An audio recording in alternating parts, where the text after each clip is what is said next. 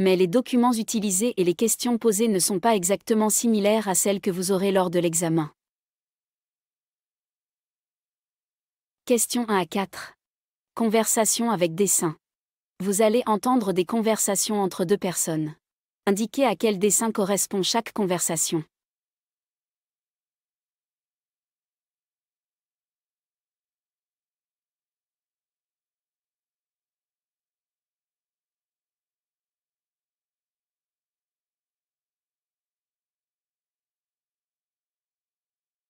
Conversation 1. Qu'est-ce qu'on offre à Jacques pour son départ? Sylvie voudrait qu'on lui offre un cadeau. Franchement, ce serait trop compliqué de choisir un cadeau qui lui plaise. À mon avis, on devrait plutôt faire une cagnotte.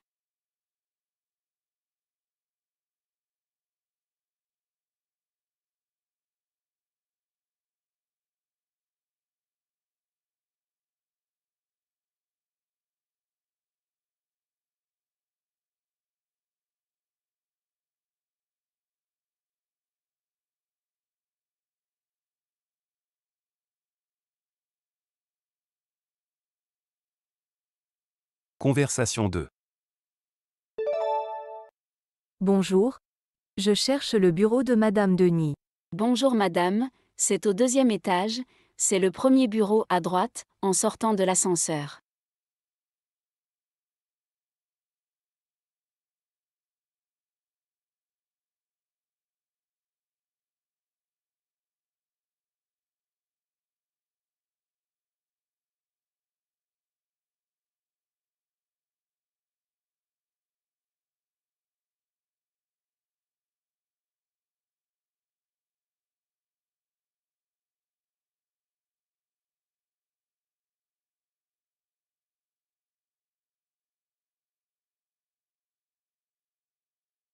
Conversation 3. Salut Karim, ça va? Pas du tout. Je suis très stressé parce que je dois finir le projet d'un client avant la fin de la semaine, mais je suis débordé. Hier, je n'ai même pas eu le temps de déjeuner.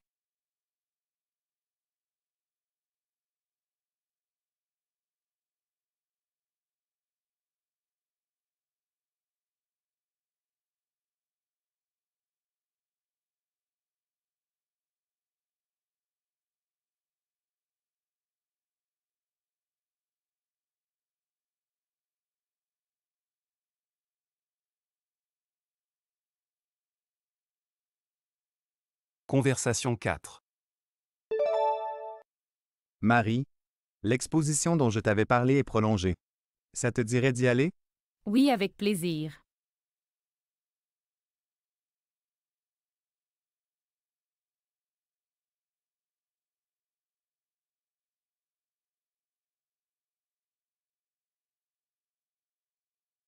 Question 5 à 8. Annonce publique. Écoutez l'annonce et répondez à la question.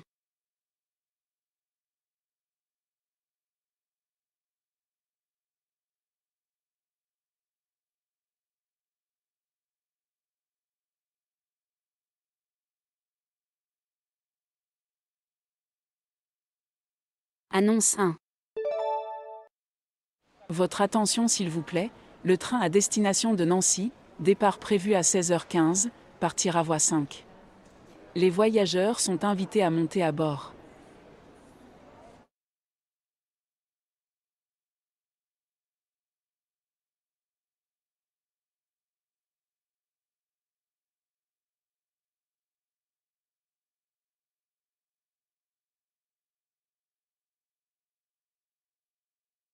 Annonce 2. Mesdames et messieurs, la pièce reprendra dans 5 minutes.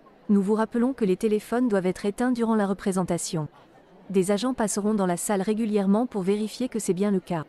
Merci pour votre compréhension.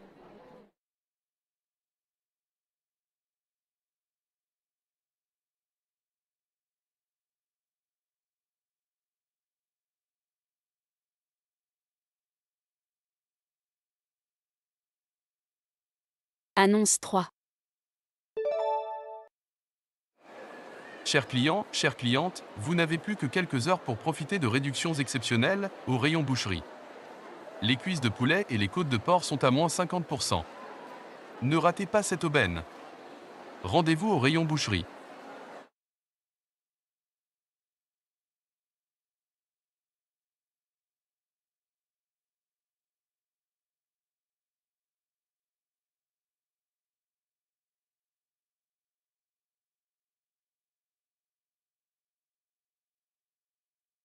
Annonce 4. Bienvenue au salon Immigration Emploi Canada. Il reste des places pour la conférence Travailleurs qualifiés. Dans quelle province immigrer? Rendez-vous au chapiteau 18.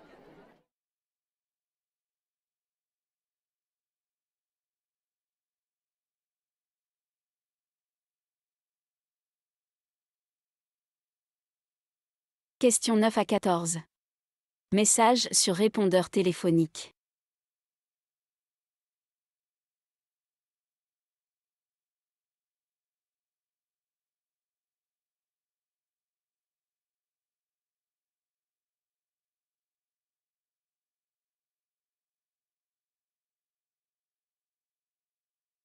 Message 1. Bonjour. J'appelle concernant l'annonce pour le vélo d'appartement neuf que vous vendez. Je suis intéressé, et j'aimerais vous l'acheter s'il est toujours disponible. Je vous rappellerai ce soir. Merci.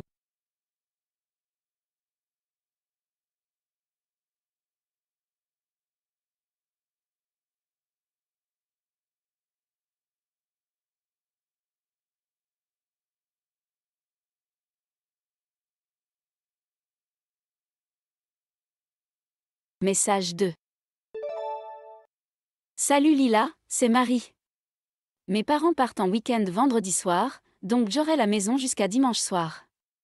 Ça te dit de venir? Je vais aussi prévenir Sophia et Lucien. Je te rappelle ce soir, ciao.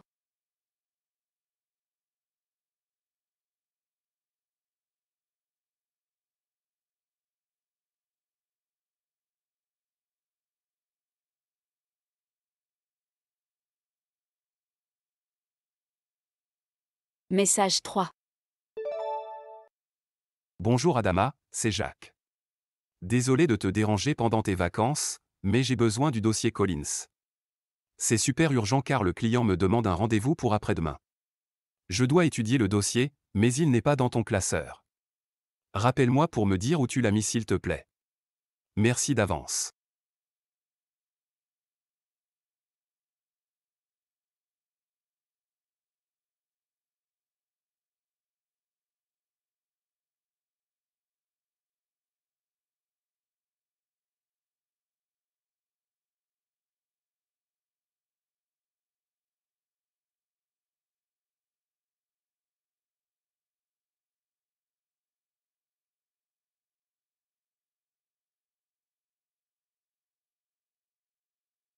Message 4. Bonjour Madame Mourad, ici Laura de l'Alliance française de Montréal. J'ai regardé votre test de français, et votre niveau vous permet d'entrer directement dans le groupe B2. La session intensive de préparation au TEF commence dans une semaine. Rappelez-moi rapidement pour finaliser votre inscription. Merci.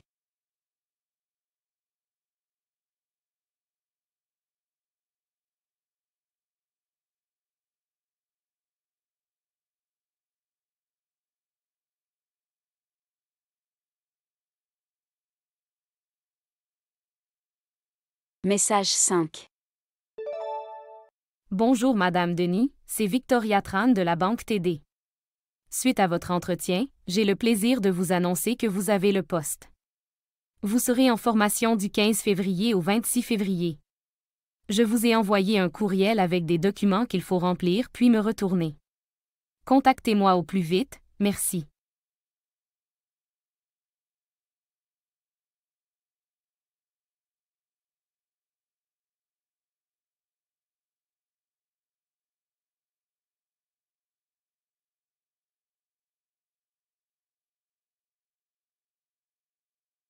Message 6. Bonjour Monsieur Courbier, ici Laurent Malunga. Mon ami Ali m'a donné votre numéro. Je me prépare à l'examen du TEF pour immigrer au Canada. Est-ce que vous auriez une place disponible? Je vous recontacterai demain. Merci, au revoir.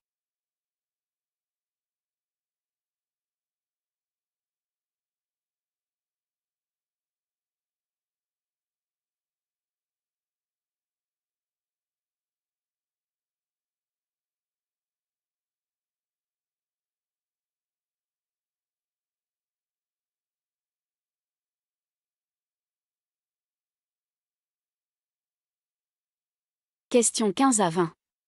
Les micro-trottoirs. Vous allez entendre 3 personnes répondre à la question suivante. Êtes-vous pour ou contre le port de l'uniforme à l'école? Indiquez si la personne interrogée A est pour à 100%. B est moyennement pour. C est contre. D n'a pas d'avis sur la question.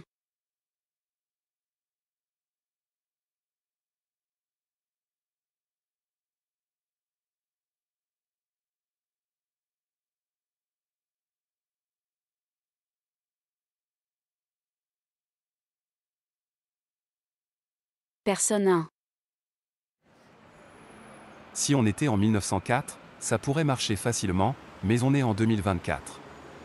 Ce serait vraiment dur d'imposer ça aux jeunes d'aujourd'hui, parce qu'ils veulent exprimer leur identité à tout prix sur les réseaux sociaux.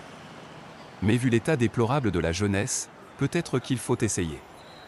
Mais honnêtement, j'ai peu d'espoir que ça marche, malheureusement.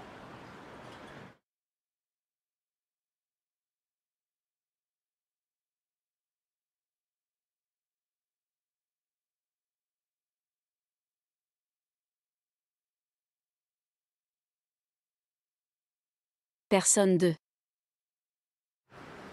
Personnellement, je pense que les jeunes ne sont pas disciplinés de nos jours. Donc s'habiller pareil, comme à l'ancienne, ça leur permettra d'avoir conscience de la vie en groupe et qu'il faut respecter les règles. Donc, c'est une bonne idée, il faut le faire.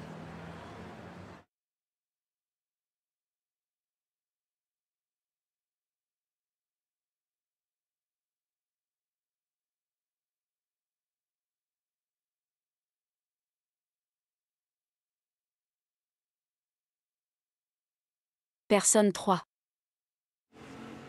Ici à Montréal, ça pourrait pas marcher dans les écoles publiques, pas possible. Les gens vont pas l'accepter, et ils auront bien raison.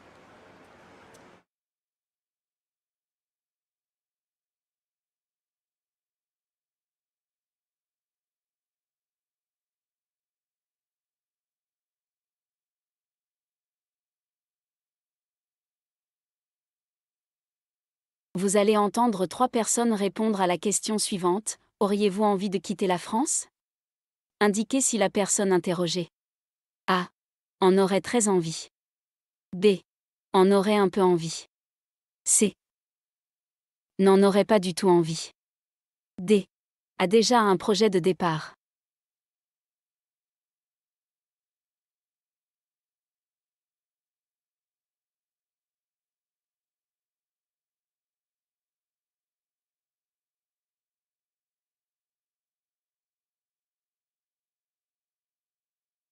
Personne 1. Absolument pas. J'aime mon pays. Je sais qu'il n'est pas parfait, mais comparé à la plupart des pays du monde, la qualité de vie est très bonne. Je n'irai nulle part.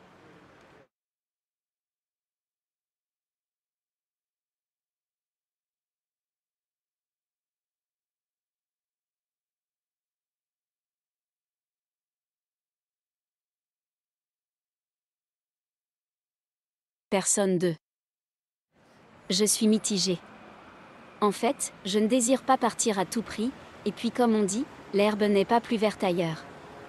Mais si j'en ai l'occasion, je le ferai peut-être.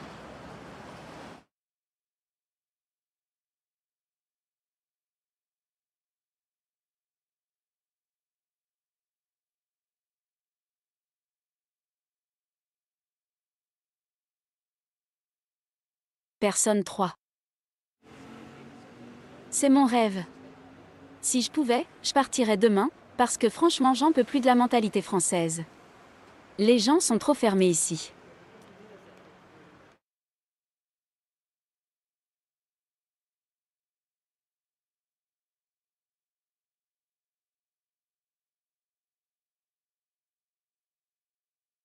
Question 21-22.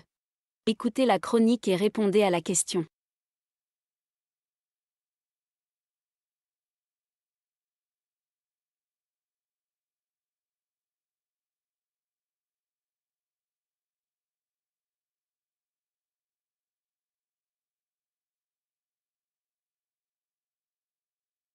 Chronique 1. Aujourd'hui, nous mettons en lumière l'association Agir pour un avenir vert, qui s'engage passionnément pour l'environnement en Martinique.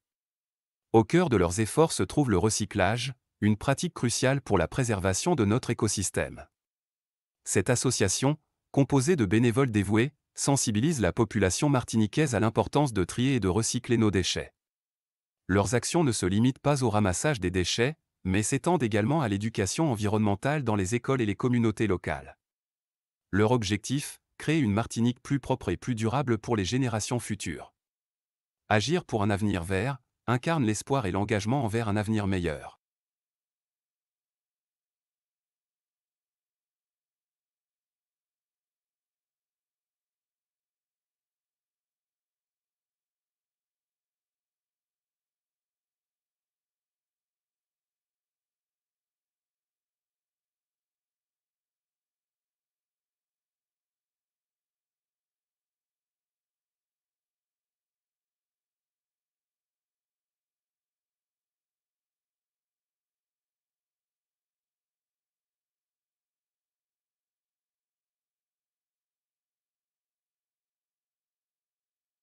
Chronique 2.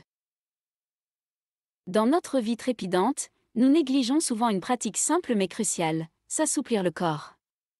Que ce soit par le biais du yoga, du stretching ou de simples étirements, cette activité régulière offre des bienfaits insoupçonnés.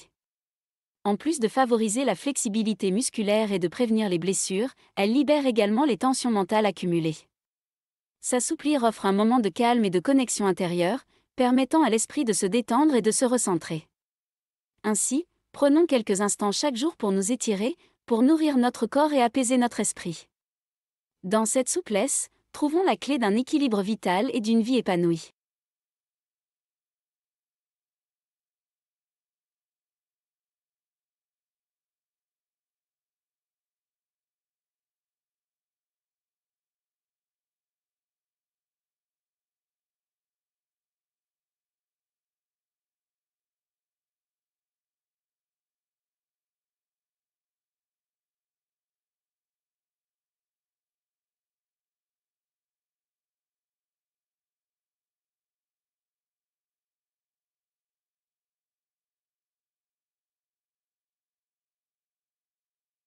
Lisez les questions. Ensuite, écoutez l'interview et répondez aux 2 questions.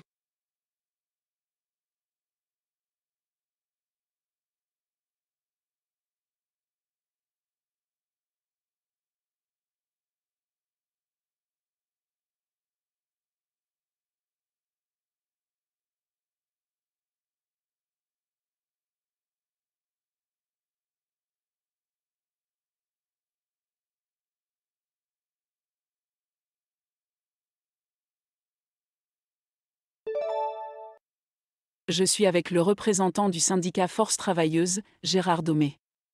Bonjour Monsieur Domé. Bonjour, merci de me recevoir. Pouvez-vous nous expliquer les raisons de ce mouvement de grève? Bien sûr, nous protestons contre les conditions de travail précaires et les bas salaires dans notre industrie. C'est une situation préoccupante, surtout lorsque l'on considère l'importance des travailleurs dans votre secteur. Pensez-vous que la direction soit disposée à négocier? Malheureusement, jusqu'à présent, les discussions ont été peu fructueuses. Nous espérons que cette grève attirera leur attention sur nos revendications. Comment envisagez-vous l'avenir de ce mouvement? Nous resterons déterminés jusqu'à ce que nos demandes soient entendues. Nous sommes prêts à continuer la lutte aussi longtemps qu'il le faudra pour obtenir justice pour les travailleurs de notre industrie.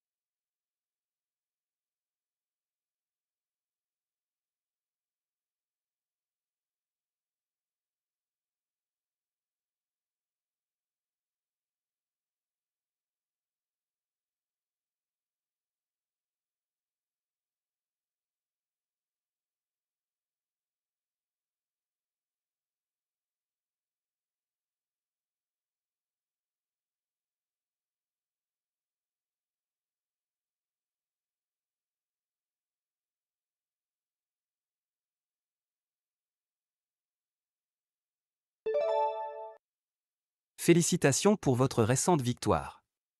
Pouvez-vous nous dire ce que cela représente pour vous? Merci beaucoup. Remporter ce prix est une validation incroyable de tout le travail acharné que j'ai mis dans mon écriture. C'est un honneur d'être reconnu par mes pairs et de voir mon travail apprécié à ce niveau. Votre roman a été salué pour son originalité et sa profondeur. Comment avez-vous puisé votre inspiration pour cette histoire? L'inspiration vient souvent de diverses sources, mais pour ce roman en particulier, j'ai été inspirée par des événements de ma propre vie ainsi que par des observations de la société qui m'entoure. J'ai essayé de créer des personnages authentiques et de les placer dans des situations complexes pour explorer des thèmes universels. Votre succès est une source d'inspiration pour de nombreux écrivains en herbe. Avez-vous des conseils à leur donner? Je dirais de persévérer et de croire en votre voix unique. Écrivez avec passion et authenticité, et ne sous-estimez jamais le pouvoir de la révision et du travail acharné. Et surtout, ne laissez jamais les doutes vous arrêter.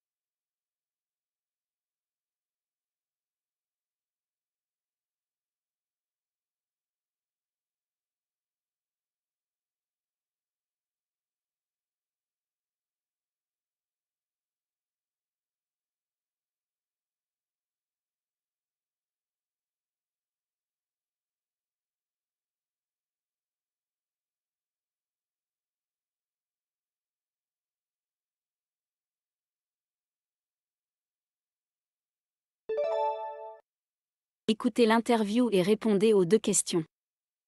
Avec moi Monsieur Pascal Fleuret, président de l'association Urgence Logement Paris. Bonjour Monsieur Fleuret, pouvez-vous nous expliquer pourquoi vous êtes en colère contre l'organisation des Jeux Olympiques à Paris? Bonjour. Je suis vraiment indigné par le fait que l'organisation des Jeux Olympiques à Paris néglige les besoins essentiels de notre société.